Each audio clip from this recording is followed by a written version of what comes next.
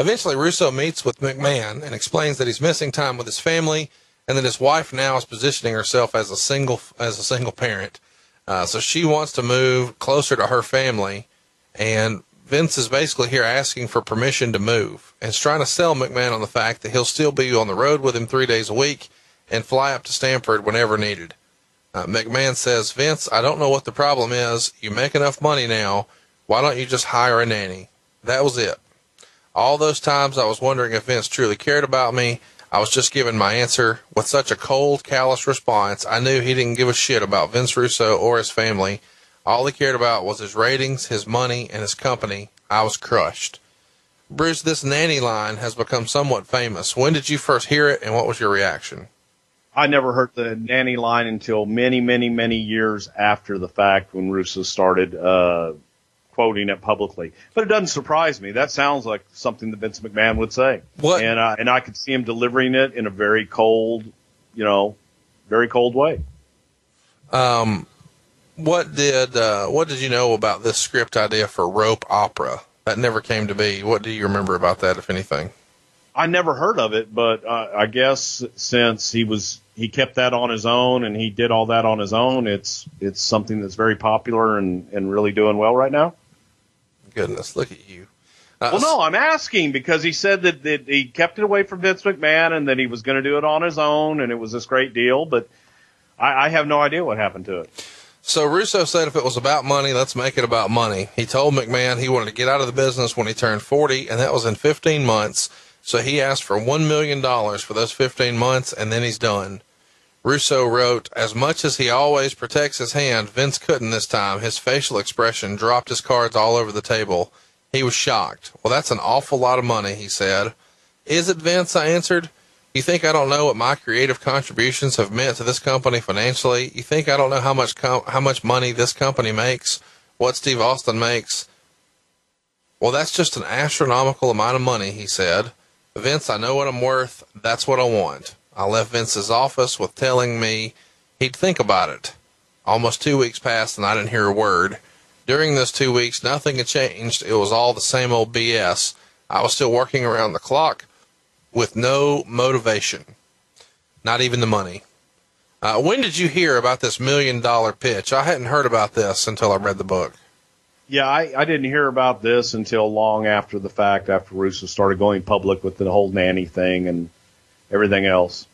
So he accepted the job with WCW as creative director on October 2nd, 1999. Russo wrote, going into WCW, a lot of people said to me, Vince, what was the difference? You were going to have to put the same amount of time in. And Russo says, the difference was there's no Vince. Again, I'm not running down the boss in any way, but unless you've been in my shoes, you couldn't fathom how taxing it was. Monday ran into Sunday, and every day was more stressful than the last. At WCW, there'd be no more trips to the salon in the city, no more phone calls on Saturday afternoon, and no more 7:30 a.m. meetings the morning following Raw. Bruce, you've worked with other promotions. This is a pretty fair assessment, is it not? True. Working with Vince is very taxing, and it takes a lot of your time, and, it will definitely wear on you. And if you can't hang, you can't hang. So, again, that's why there's a lot of turnover there. So, here's where the rubber meets the road. Vince was expecting Russo to show up at the Meadowlands in New Jersey for Raw on Monday morning. And on Sunday night, Vince flew out of Atlanta and had to change planes in Philadelphia. It was around 10:30, and that was his only opportunity to call. So he called Vince at home the Sunday night before Raw at 10:30 at night, and Vince answered. When he realized who it was, he said, hey, pal, how's it going? And he says that his heart was wedged tightly in his throat. He thought he was going to gag. His voice was cracking, and he let it spill out. Vince, I just accepted an offer from WCW. I'm going to start with them next week. Vince thought that this was a rib, and then Russo explained, no, I just got back from Atlanta. And McMahon wanted to know why. Russo said, I have nothing left to give you. You took everything I had. And then McMahon got hot and says, I'm going after them, and I'm going to come after you. Russo says, Vince, there's nothing to come after. I've never had a contract with you. I'm sorry, Vince. And then he says McMahon tried to make the conversation ugly. But Russo wouldn't participate in that, even though he was fired up. He realized it was pointless. It was over. And he didn't want the last conversation with a man that was his idol when he was younger and later a mentor to end in an argument.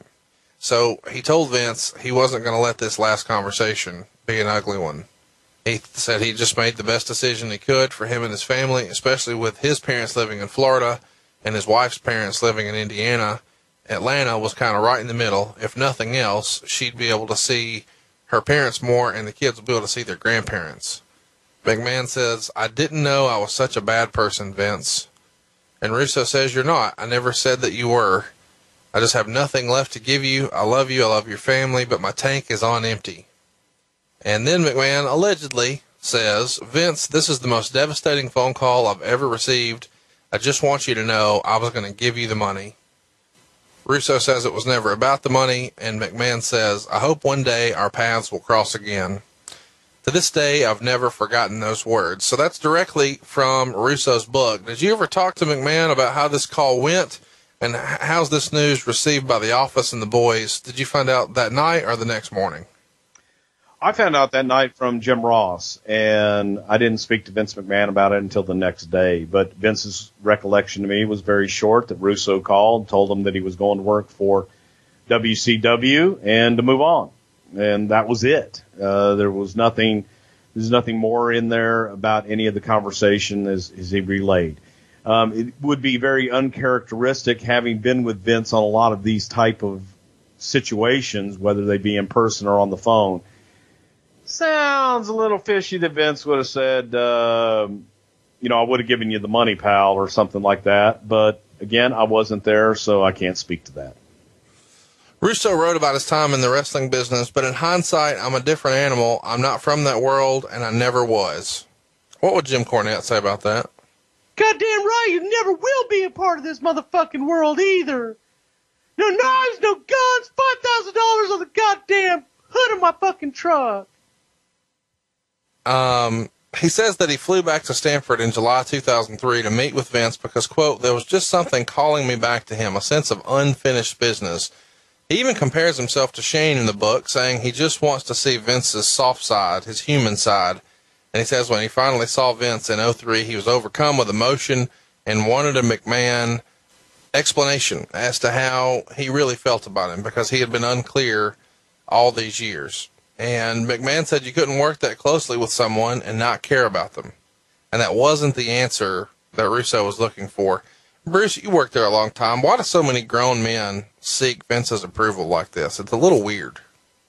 Well, no, when you spend that much time with them, it's like being a part of your family. And I think that you just are so used to being around them. You share your lives together through so many ups and downs that when it breaks up, it's like the breakup of a bad marriage.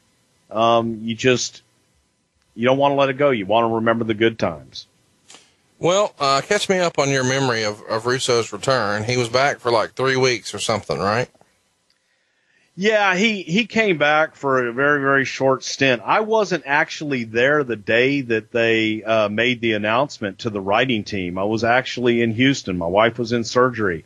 But I was getting calls throughout the day from various writers. I was getting calls from Heyman. I was getting calls from Brian Gewirtz and Michael Hayes throughout the day. So it was entertaining. Whenever I would get to a place that had reception, I would call in and go, what the hell's going on now? But they were told that Vince Russo was coming in, and he would be named the head writer over both shows, and that they should get together with him and talk about ideas. And so they all got in a room and started talking about ideas. I believe that Heyman and Brian Gewirtz were told first by Stephanie McMahon ahead of time, ahead of everybody else, before Vince McMahon brought Russo into the room.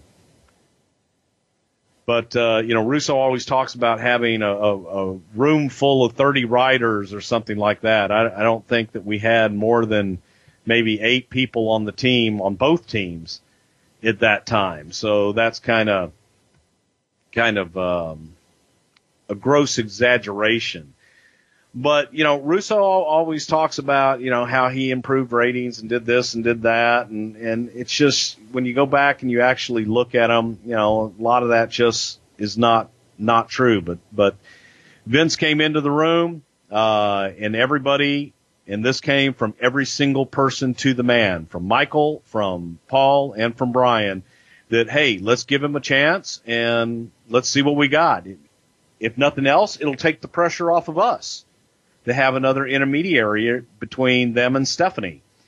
So Russo came in, they brainstormed a lot of things. I think that Russo's big idea was to strip everybody of the championships and to have tournaments. We're going to have tournaments. But he didn't know, he asked if Triple H and Chris Jericho had ever worked together when they had just headlined WrestleMania. He didn't know that a lot of people had done what they do. He had done no homework whatsoever into coming back. Is another, big idea. He wanted to bring Eric Bischoff in and do an angle with Shane, which I think everybody was in favor of except for Vince McMahon later on, I guess. But Russo talks about how he had met with Vince days ahead and had pitched all this stuff to Vince.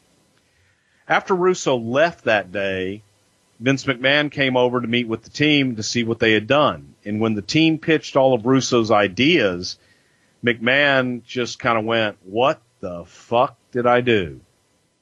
And he was taken aback. He was somewhat offended that Russo didn't even know what had headlined main event that year and didn't know just some of the basic storylines in the WWF at the time. But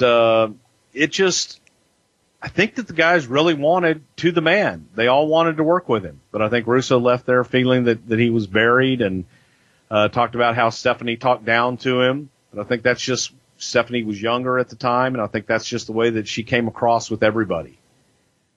But nobody buried Russo. As a matter of fact, tried to work with him. And then for the next couple weeks, he sent emails and ideas on the TVs that were being written, which Vince McMahon pretty much just dismissed and felt that this was an experiment gone bad. And that was it. And that was it. Vince campaigns a lot in his book for credits. And he even says, why aren't there any credits at the end of Raw? It's a television show, isn't it? Why isn't anyone else being given credit? I feel like that's kind of a fair thing. Back in the day, WCW pay-per-views would go off the air and there'd be credits roll. Why doesn't the WWF give credit? What would be the harm in that? Vince McMahon just didn't believe in him. He just really, it's as simple as that. We used to have credits on Primetime Wrestling. And that was the only show, and I think that the only reason they had credits on that is because Vince didn't watch it all the way to the end. He also makes a comparison. Have you ever heard Phil Jackson say, yeah, it was all me, all my coaching, all that Zen nonsense. Forget Kobe and Shaq, it was me. And he compares himself and Kevin Dunn to Vince's Kobe and Shaq, which feels like they're not getting the credit they deserve. Where do you land on this, Bruce? I think that internally they all got the credit that they deserve. I think he means I think from that outside. He was looking more for it. I think he was looking more for it outside of the wrestling bubble than outside. I think he wanted to see his name in print and in paper and on credits. What's wrong with that? You disagree? You don't think that's worthwhile? No, there's nothing wrong with that. It's just, okay, then go somewhere where they're going to give you credit for it. But Vince didn't believe in that. Vince didn't do credits. He talked about, a lot happening for him during the Goldust era and the sacrifice he made. He says he basically lived the Titan Tower. He was a man possessed. Looking back now, I don't know why. I'm so caught up in the moment that I just couldn't see or hear anything else, including, again, my own family. Today I sit here embarrassed, realizing how much I sacrificed my own family for a wrestling company. During that time, they were not my priority. Work was, and I'm ashamed of it. One thing I regret deeply and that I can never make up for is that my son Will went from age 7 to age 12 while I worked from Vince, and I don't remember a single day from those years. Bruce, that's kind of the wrestling business, warts and all, in a quick summary, is it not? It can be all-consuming at times. All I have to say to that is be careful what you wish for because you just might get it. And it was the wrestling business before Vince Russo was in it, and it's the business now that he's not in it anymore.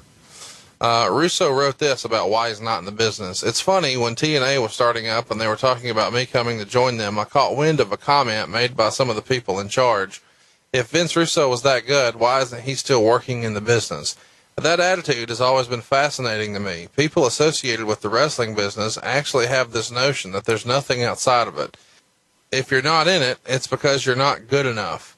Let me ask you this. Could there even be the slightest chance that I'm no longer in the wrestling business because I choose not to be? Is that possible? Is it possible that rather than be at an arena every Monday and Tuesday night, I'd rather be at home watching Everybody Loves Raymond with my kids? Just a thought. Your response, Bruce? Then why do you continue to petition to be in it, and how you could change it if you don't want to be in it? We'll finish his testimony here. Bizarro Land was a place I'll never forget. There were some good times, there were some bad times, but if you ask me if I'd done anything differently, if I could trade it all in, would I? The answer is no. It is a part of me that will stay with me forever. It was a 5-year run that helped me put everything in its proper perspective: career, money, family. In the end, it was all about my wife Amy and my 3 kids. All the money and success in the universe weren't worth my time away from them. Even though it hurt at times, I learned firsthand what really mattered the most. So that's kind of Vince Russo's story. He did talk about money, which we don't normally do on the show. You know, when he first comes in, he's making $60,000 a year. He finishes up with the WWF at $350,000. He got some bonus checks along the way. He had that $1 million pitch for 15 months that allegedly, once he quit, Vince accepted. It's worth noting that Vince put in his book his best year in the business was $535,000 in WCW.